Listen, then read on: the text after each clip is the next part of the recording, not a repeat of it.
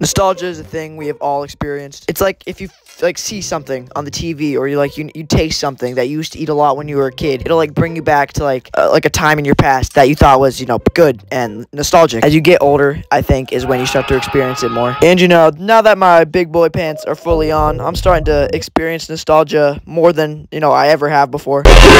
One morning I was just Hershey squirting everywhere on the toilet, and I was scrolling on TikTok, and I saw this video about Halloween in the 1990s, and I was feeling nostalgic, and I wasn't even alive in the 90s. Driving down the street on a rainy morning and seeing raindrops on the window. Like, every time I see raindrops on a window, I get nostalgic, because I remember when I was like 6, I would imagine the raindrops as like fucking NASCARs and see which one could go down the window the fastest. And I know you've done that too. Don't make me act all weird. Nostalgia is everywhere, and it's a good and kind of a sad feeling, I'm not gonna lie.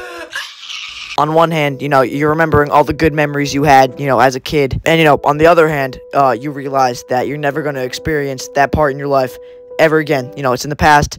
It's in the past forever. Like, every time I try to watch a video that's, like, nostalgic to me, it just don't feel the same, bruh. Like, every time I hop on Minecraft in the morning with the boys, it just don't feel the same, bruh. Oh, my goodness. But also, just think about this for 1 second. I'm about to go all psychological on y'all. Just think, in like 2 or 3 years, you're gonna be looking back on this time, and you're gonna be feeling nostalgic about what you're living in right now. Like, I feel nostalgic about 2021, and that was 2 years ago already.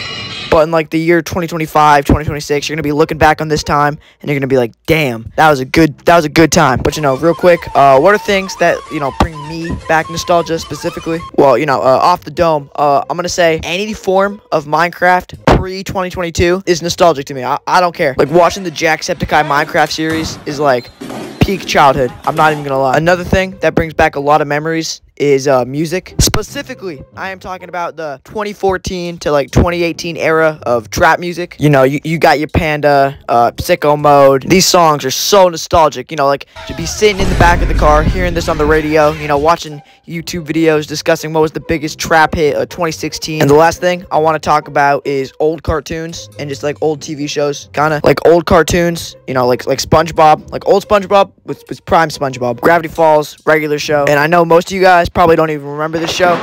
Game Shakers, bruh, that was fucking heat. Nostalgia is a weird thing, and you can't just dwell on it. Like, you can't go through your whole life reminiscing about the past. You gotta live in the present, plan for the future. It's okay to reminisce about old memories, but you can't just live in the past forever. Anyways, thanks for watching. My OnlyFans is open only for dick pics. I be flossing.